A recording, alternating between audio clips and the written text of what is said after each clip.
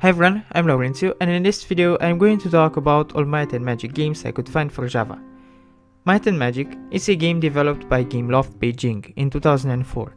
You play as Ewan, whose quest results in encounters with an elf archer, a captain of mercenaries, and other friends and foes, the game being an action-adventure.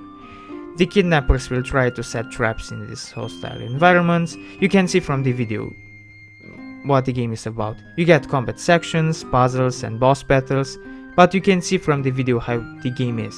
In gameplay, I don't have to insist. The controls work like a charm, and overall it's a really good Java game, like most Gameloft games are.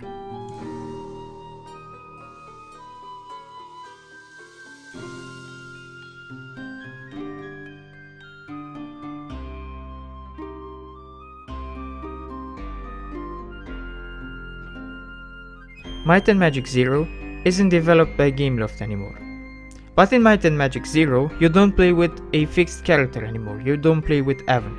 This time you choose your character from 3 alternatives: Warrior, Magician or Archer. The 3 types feel distinct from each other in combat, and it's nice that during your playthrough you get different weapons, though the different weapons don't feel that distinct. But hey, you get different weapons. In Rust, on the gameplay department, the video tells you how the game unfolds. I don't have to insist on this one. I mean, just look at the video. It's kind of self-explanatory. At least to me, it seems self-explanatory.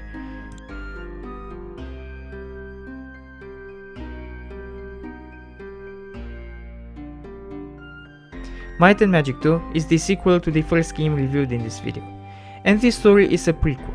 It's made by Gameloft Beijing and released in 2007, and in this game, you don't play as a fixed character, nor a chosen character. The story jumps from one character to the other, and you play one section of the story with the given character till the story is told from someone else's perspective, so you switch characters constantly.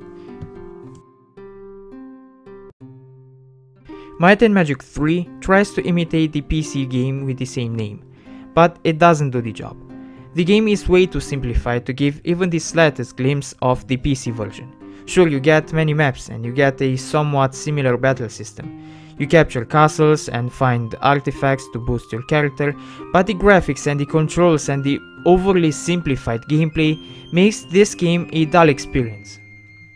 It doesn't even remotely remind you of the awesome PC game Might and Magic 3 is.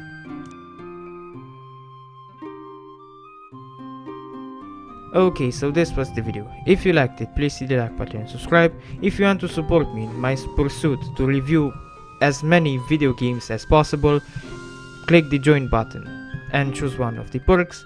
If you want, you can follow me on Twitch, Instagram or Discord. I've left the links to those in the video's description. And if you want to see another video of mine, just wait till I stop talking and there will be thumbnails of other videos I've made. Thanks for watching.